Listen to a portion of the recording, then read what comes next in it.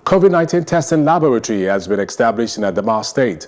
This follows announcement by Nigeria Center for Disease Control, the NCDC, that the Federal Medical Center, Yola, now houses its 25th COVID-19 laboratory. The agency further said that it was still working on establishing others in Katsina, Kwara, Anambra, and Gombe State. To bring us up to speed on the latest development in that Adamawa State is the Commissioner for Health, Professor Abdullahi Isa. Good afternoon to you, Professor, and thank you for joining us on the news. Thank you very much. Good morning, Joe. Can you confirm the news stating that the NCDC has established a lab in Adamawa? Yes, we now have a testing laboratory in the Federal Medical Center here in Yola. Before now, we've been sending our samples to Abuja and lately to Jos.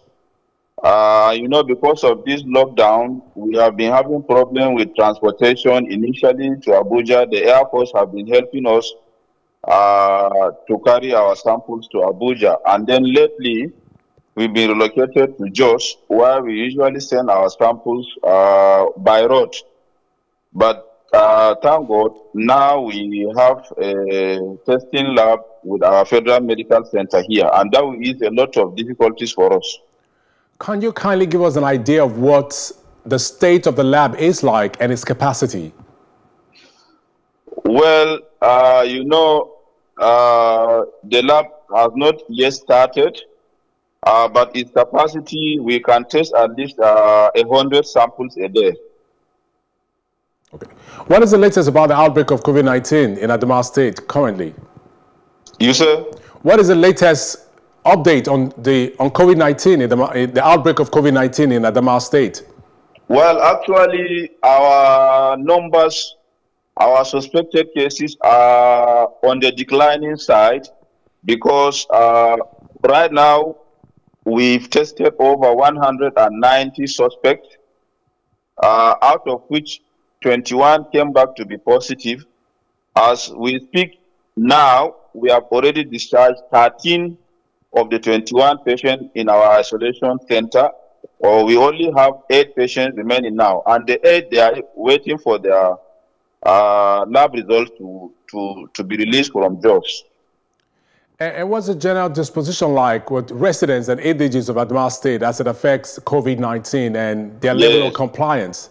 Actually, you see, from January when this disease became a pandemic, Adamawa State have been preparing rigorously, especially on the awareness side. We have been intensifying awareness both within the state capital and its environs, especially the 21 local governments, where we had a meeting with the local government chairmen who were urged to set up a COVID-19 containment committee in their respective local governments, with the chairman as the chair of the committee, and then you have the education executive secretaries of the primary healthcare centers as the secretaries of the committee, and they have been doing a very good job.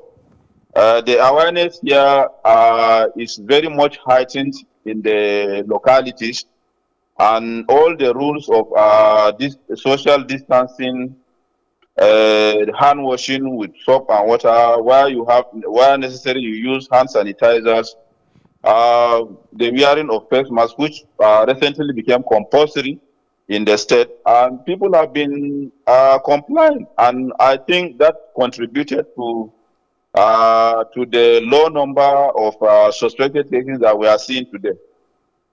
Finally, Professor Abdullahi, a few states have started easing down the lockdown imposed in their states. Can you clarify to us if Adamawa State also has relaxed the lockdown?